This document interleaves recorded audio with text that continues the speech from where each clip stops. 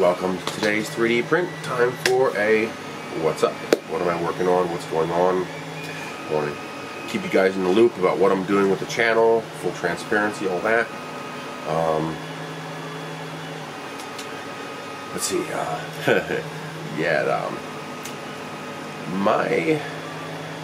I don't know exactly how this thing with Gearbest works. The guy who contacted me, I don't know if he actually works for Gearbest or if he works on a commission kind of basis where he's given an allotment and he goes out and finds people to send stuff to on eBay, and then the more people he finds that successfully result in sales, he gets commission, or is he actually an employee at Gearbest? I don't know. But I think he's a little crazy. In a good way. In a good way. But if I'm understanding his messages correctly, they're slightly concerning. Because if I'm understanding them correctly, he's sending me 4 printers. Holy crap. I mean, don't get me wrong, I love the idea of getting 4 printers, but that's a lot of printers. And they're not cheap ones either. They're going to be great for the channel. They're all very popular, very good printers. I'm going to be getting a CR-10 S, so I'll be able to show you guys the new upgraded CR-10 with the dual Z and the filament filter thingy and all that stuff. A CR-10 S4, which is fantastic. I was tempted to tell him to just keep the commissions I've already gotten from you and give me an S5, but I figured just leave it alone, don't mess with it. I'm also going to be getting, it's not out yet, but I'll be getting a new CR-10 Mini, which is one I actually requested because I know that's going to be very popular with a lot of people who either don't want the full-on CR-10 or don't have the room for a CR-10, because it is a very large printer.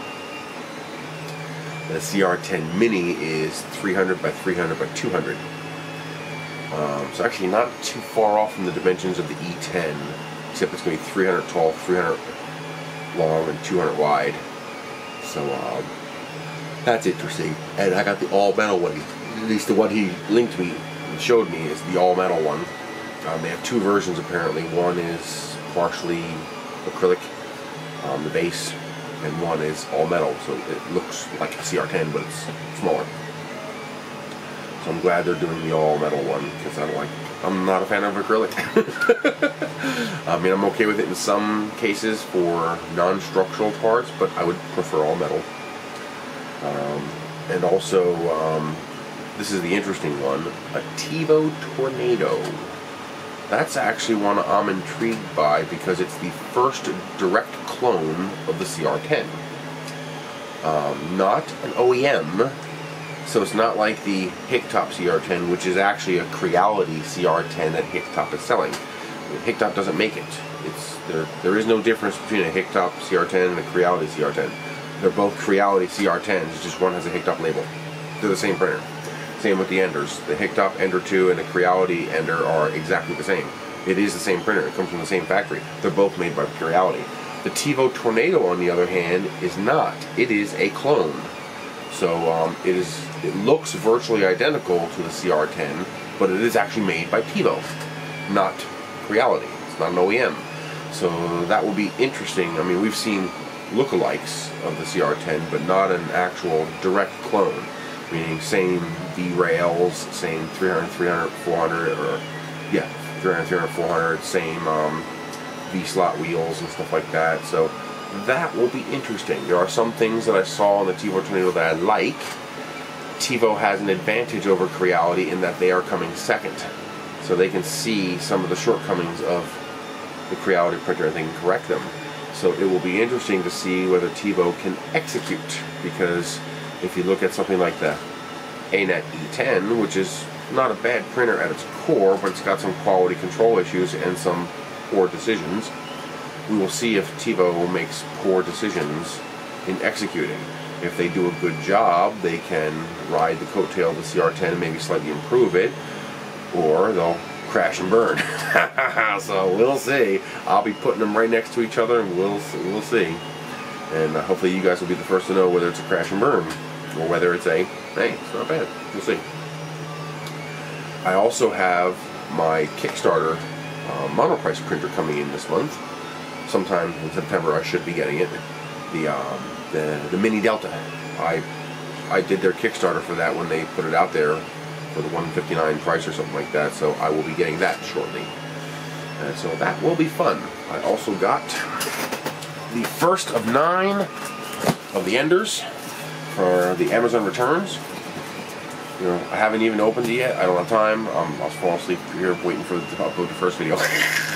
So on probably Tuesday I will tear into this and we will. The first one, it says FBA. Yeah. Looks like South Carolina. It came UPS. So that is the first of 9. I will pull that out of there on Tuesday, and we will see what kind of condition it's in. You know, if anything is wrong with it. I'm still pretty confident there's probably nothing wrong with it unless the end user broke it. Most of the time, this kind of stuff gets returned because the end user got in over their head. They realize, okay, it's not a Star Trek replicator, send it back. When they realize they actually have to do some work. A little quick print. I got a really nice print of the cute octopus with the SD card holder slots. They even put a little micro SD card holder slot in his hand. I thought that was so adorable. Even the Ender had a little trouble with this one. Not trouble, I mean it printed fine, but it's not perfect like I'm used to. Right here, you can see it there. See? It's not perfect. And I'm wondering why. I wonder if there's something in the model, or I don't know. I even did this one at 0.12 layer height, because the 0.2 layer height, well, I guess it's about the same, really. You can see the little imperfections. I'm not used to that. Usually anything I throw at the Ender comes out ridiculously good. So, I mean, I know it's still fine because I just printed one of my motor retainers and it's as perfect as always. So it's something with this model. I don't know. It looks fine in the slicer. I mean, don't get me wrong. This is a ridiculously nice print. I'm just used to the over-the-top perfect that I usually get from the Enders. You know, like the benches. You know, I'm used to the over-the-top perfect. Don't forget to check out my video on the Hi-Fi Blue. This stuff is stupidly cool. Stupidly expensive, but stupidly cool. Interesting note, every single one of the SD card readers except this one that I've gotten with my printers is dead. The 2 Ender ones I've used and the 2 CR-10 ones I've used and the and then this is the 5th one. They're all dead. They don't work. I can't copy files to them properly. It's yellow, whatever. Cheap Chinese junk. They probably literally found the cheapest SD card reader they could find. Said, toss it in the box. But every one of them is dead, except that one. Thankfully, I've got plenty of readers. I got the Zone Star Z5F working properly, and it actually seems to be working pretty good now. I mean, it's nothing to write home about. It's not no CR-10 or Ender or anything like that, but it works fine. It turned out it was bad stepper. I mean, that's a give me. I'm not really going to punish a manufacturer for that unless they all show up with bad steppers, because it worked fine for the first 40 hours of printing, 50 hours of printing, you know, whatever number of hours of printing I did. Even my Wanhao, same thing, extruder stepper died after 100 hours of printing. It died, and I had to replace it with a new one. So I actually replaced it with the same one that I put on the Maker Select, the one that I link to in my Maker Select video, $13.99. And same thing, had to swap the center 2 wires. Works fine. I have the reinforcements installed, the brackets to reinforce to connect the 2 aluminum extrusions that the dumb engineers at Zone Star said, hey, everybody's using V-rail extrusions, let's use V-rail extrusion, and then let's make the acrylic a structural component of it. Why bother going with beautiful, gorgeous, super strong aluminum V-rail if it's all going to be connected to acrylic and not to each other, so it's all going to wiggle around? That was really dumb. is a cheap and easy fix. You just need some M4, M5, 8mm bolts and some corner brackets and some hammer nuts. Problem solved. That should have been done from the factory. Okay? The Zone Start Post extrusions, these should have been included. They probably cost you a nickel a piece in China. Alright? And all you need is 6 of them. Alright? You toss 6 of these in the bag. You could probably get away with 4, but toss 6 of these in the bag with the appropriate bolts and reinforce the damn thing. That's inexcusable. You should, like I said, a couple years ago, this printer would have gotten blazing marks from me because this printer is printing out pretty nicely.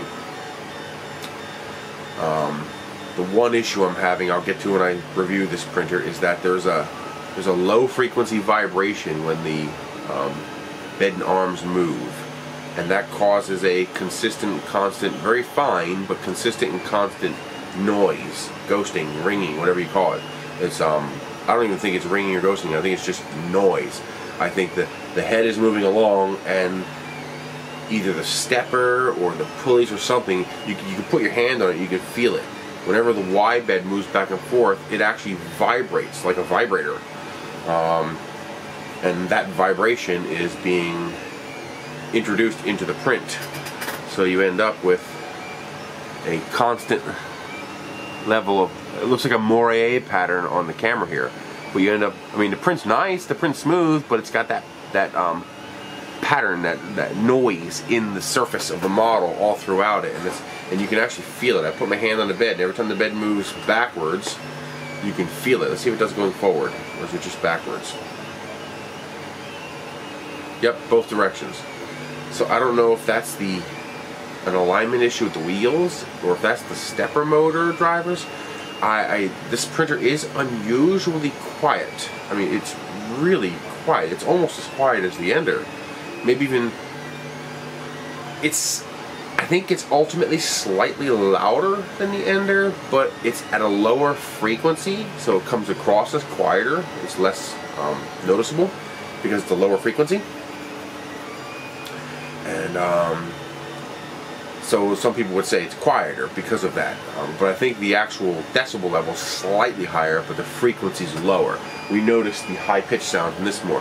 I wonder if whatever they're doing with their stepper drivers to drive the motors the way they are, because I think it must be the actual stepper. See, I don't feel it. No, I feel it a little bit on the X too, but not when I touch the stepper. It's when I put my hand on the shroud fan. I wonder what would happen if, see, I don't want to screw up this print. Let me touch the stepper in the back.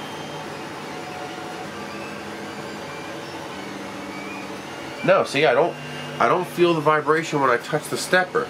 I feel the vibration when I have my hand on the bed. So that leads me to believe it's either the pulley belt or the V-wheels or a combination of them. Maybe something's not aligned right, so that when it's rolling it's jittering a little bit or something. I don't know, but that vibration's coming from somewhere, and it's a definite, you can feel it, it's a definite vibration. Might even be unique to this particular iteration of the printer. Maybe if you got another one, maybe it wouldn't do it. It does not ruin the prints, it adds a pattern to the surface, and I'm really curious as to what that is. So this channel is going to be very, very, very, very busy for the next couple of months. I got a lot of printers to build, a lot of testing to run, because I don't build a printer, print something, and say, here's my review. That's just not how I work. The way I see it, I want to either suggest to you to buy a printer or warn you away from not buying it. And to do that, I actually have to use it. So you'll notice I still don't have a final review for the CR-10 or the Ender, although the Ender's coming soon, or the E10, although that one's coming soon too, because I want to actually use them significantly, dramatically, for an extended period of time, put them through their paces, do all kinds of different prints for them, and most important, put a lot of hours on them. Make sure they hold up. Make sure there's no core issue that's gonna, the board fails after 500 hours of printing or something like that. You know, make sure there's no problem down the road for you guys. Because, you know, I do a lot of printing, as you see. So I'm in a ideal position to basically do accelerated wear and tear on a printer. I run them so much, so continuously. I mean, even the Z5F is running 24/7. It's just, I come home, I start a print. I get up in the morning, I start a print. I come home, I start a print if it's not already still going. So it runs continuously. Now that I got the stepper fixed, I'm going to put a big project on the Z5F. I want to try to get something over 40 or 50 hours of print time, just to abuse it a little bit, to see how it handles just cranking away non-stop.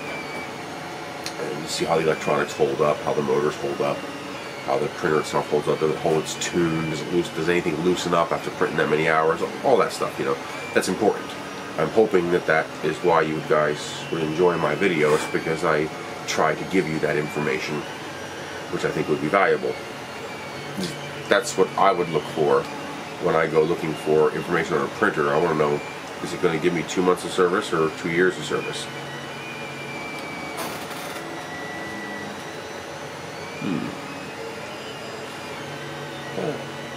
Weird little mist extrusion or something. Like, I see a wisp inside the vase, but it's a vase. So how can I have a wisp inside? It should never leave the perimeter. I'll have to look into that. I see two little wisps, almost like it was printing around and it didn't quite attach, and a piece came off. I don't know. I'll look at it later. Might just be splooge left on the nozzle that happened to grab at that point and got strung out like cotton candy. I want to try that, by the way. I just watched a video of a guy making hand dragon's beard cotton candy. I really want to try that. Stuff like that's cool. Luby released a new model. Squizzle the Squirrel, I think she called it. I printed them this big. Full height of the CR-10 in the gold silk filament. So my next mega print-episode, which will be in a few days, probably Wednesday, it got delayed because of the power outage, which took out 4 of my prints. And that lady I showed you before, or the guy or lady, whoever, I don't know who was in the car when it hit the pole, but so I had to restart some of those prints. They're coming along nicely. Luby also did a Swan. It's one of her older models, and I realized I've got the white silk. Of course, I'm going to do the Swan in white silk. I need your guys' help, though, because, do I have it handy? No, it's over there. 3D Solutech came out with a new Ultra Silk color, and I bought a roll, of course. It's a new color. I must have it. Must have it. Can't not have it. Purple. So, purple silk. So I need your guys' suggestions on something to print in the purple silk. Maybe the DG Aquatica's dragon? That might look cool in the purple silk. But what do you guys think? What would you like to see? I want something that's nice. Something like the squirrel, something like the sorceress, something like Drogon, Adelinda, Arya, you know, the swan, the owl, something nice to look at that would look very pretty in an Ultra PLA. Not just, you know, I don't want to just do a vase. Unless it's a truly, really, really cool vase. I don't want to just do something simple. I want to do something really cool that I can really mega size and make nice in that Ultra PLA. So if you guys have any suggestions for something you would like to see, let me know down below.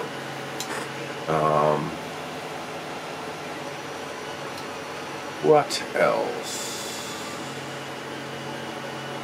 So I started printing these. I got a couple of different types of things to try out, but this is a little holder designed to hold those super sharp, thin, double-edged safety razors. And the idea behind this is that it is so thin and so stupidly razor sharp that with no need for pressure at all, it will simply slide underneath your prints without damaging your print or the print bed, and without you having to, which gets you that. So I got to order. So I can't find any safety razors in the store. I can find utility blades. I can find, you know, single-sided razor blades, but I can't find any of the old school, you know, like shave with old school bolt-in double-sided safety razors. Because the problem with utility blades and razor blades is that they have points, and those points can dig into your print bed. Now my print bed's a little more resistant to that because it's print in Z, so it's actually it's a solid. It's not It's not a soft material like build tack or something like that. It's almost like a stone kind of thing. When I scrape it with my knife, it scrapes like, you know, Formica or stone or something like that. It's an actual solid, and so it's more resistant to being damaged that way. But I'd still prefer not to damage it, because, you know, like for example, on the CR-10, that's $31, and even though that's relatively cheap, it's still $31. And so the safety razors have a softer corners, so that they won't have that point to dig into the print surface. And so I printed out a couple different versions of these, and I'll get the safety razors in and we'll try that out. And I also got a couple of ones for the single-sided razors and the utility knife, because I think getting prints off is going to be a staging process. You start with a thin, which you can't really pry with because they're too thin. They're flexible, which is what makes them good for getting in there. So you get in there with the thin one, then you go in there with the thicker one to go in a little deeper and pry it up further, and then finally that gives you enough of a gap to then go in there with the... I can never find one when I need it. They're always hiding. You know, I have like 7 of them, and they're always hiding exactly when I need them. But then you go in there with the putty knife. I also want to look into getting a much larger putty knife, like a 10-inch putty knife. But I need something that's thinner spring steel. This is too thick. Some of my prints can be damaged if I try to jam this in there. And what happens is, for example, if I were to go pry this off, sometimes it sticks so well that when I go in there and I push it in there, because the print hasn't given yet, it actually crushes this corner of the print because it's forcing it up, which is where the advantage of safety razor will come in. It's thin enough that it can break that connection between the print bed and the print without compressing the print and damaging it. And let's see, what else? I plan to have a review eventually. I got to do a lot of printing with it to see, but so far I love the way it prints. Look how crazy smooth this is. This is Maker Geek's Raptor PLA. It's an annealable PLA. Supposedly this will handle 245 degrees once correctly annealed. Okay, that'll handle a hot car. I get over 100°C, I'm happy. So we shall see. The trick is, a lot of PLAs, matter of fact most PLAs, even, you know, normal PLAs, you can anneal. Most people don't realize that. You can anneal most normal PLAs. The problem is they warp and shrink when you do that, because you've literally got to bring them to 100°C. You got to take them past their glass transition point to do it. And my parts can't shrink, because this part's got to thread into that part, and this part's got to fit on the rocket, and it's got to allow the rocket engine to fit in here. So I can't have shrinkage. With this to a point, I can actually put a paper tube in here, screw the parts together, put an engine in here, and stick that whole thing in the oven. Then maybe that'll keep it from shrinking, keep it the right size, but that's a pain in the butt. This stuff is supposed to only shrink 0.5%, which is tolerable. I can live with that. I can just increase the size, you know, 0.1 millimeter, and that'll take care of the 0.5% shrinkage, as long as it maintains its shape integrity, as long as it still comes out the same shape I put it in. Something like this, that shouldn't be a problem, because it's got structure from it being a curve, a parabola, and I've also got infill here and here to add structure, so this will probably hold its shape. But something like this, I'm not as sure about. I don't know how much I can expect this to change shape if I anneal it, so I'm just going to have to test it. And but even before I've done anything to it, this smoothness on this is almost as good as the Protoplasta HD PLA V3. It's not as good. You can even see with a little bit down here, the HD PLA is smoother, but not by a lot. It's pretty good. Let's see what else is coming up. Do you guys want me to do video as I build these 9 enders and test them out that I get? Do you want? It's all going to be the same thing over and over again, and I've already posted 2. But if you want it, I'll do it. I don't care. It's just video to me. So let me know down below whether you want me to post a video of me building these new enders as I get them. I can always do like a 5-minute unboxing of me just pulling it out and saying, oh, that's missing, or oh, that's broken, if there is anything, and then do a another short little video at the end saying, okay, it's all built, here it is working and it's fine. I can do that, or I can just let the camera run while I build each one. You guys let me know what you want. I'm fine either way with it. Because, I mean, it doesn't add nothing to me. All I'm doing is sticking one of these on a tripod and hitting go. So if you want that, let me know. I'll do that. I will have the review for the Z5F, my initial thoughts review, not my full review. That'll take months, for the Z5F soon. I am not going to rate that printer A. Go buy it. I do not like that acrylic base, and I think there are better printers available at a similar price point. I mean, it is a pretty good price point for its print volume, and I do like the construction overall, but that acrylic bottom is a real bugger. And I have some slight discrepancies in the model that I don't know where they're coming from. So I don't know if that is an actual endemic problem with the QC control for the parts for the printer. They're minor, they're not big, but they're enough to annoy me. And I think a lot of it might be related to whatever's causing that low frequency vibration. So I gotta see if I can figure out what is actually doing that. I wouldn't be surprised if it's the V-wheels being mounted to the acrylic and it's already shifting, but no, it did it right from the very first print. The very first time I turned it on, I noticed that hum and that vibration. I mean, you put your hand on the bed, you can actually feel it. It feels like a, if you ever sat in one of those massage chairs, or one of those massage wands that massages your muscles, it feels just like that, but a softer, lower frequency. And that would absolutely be what's causing the rippling. Not rippling, the noise in the skin of the model.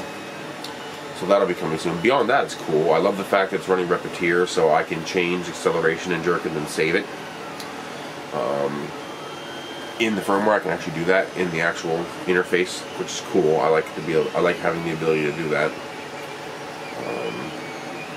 The stiffeners seem to be working well. I don't think there's anything else. Oh. It looks like I'm going to make an attempt to go to the New York Maker Faire.